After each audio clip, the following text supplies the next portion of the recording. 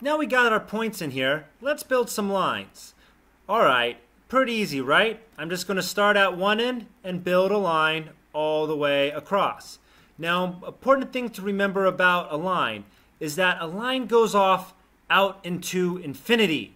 So in this world, or in this dropper, we really only can go to our wall. So that's the only part of the line you see. But in a line goes out to infinity, and it's impossible to see a whole line. So build a couple lines. Now, also, you should try and build a couple parallel lines. Now, a parallel line are two lines like this. See the light blue and the black?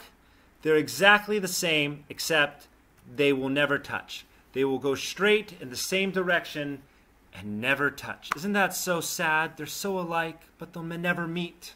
So parallel lines are kind of like bars that go across stuff. So build a couple parallel lines. Here's another parallel line down here. Cool. So do that. Then build a perpendicular line. Now a perpendicular line kind of goes off into a T. So they go straight across. So this would be two perpendicular lines.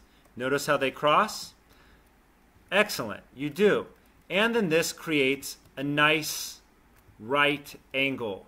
So there are 4 right angles here. Can you see them? 1 angle, 2 angle, 3 angle, and 4 angle. So build at least 3 or 4 parallel lines and 1 or 2 perpendicular lines. All right. Enjoy.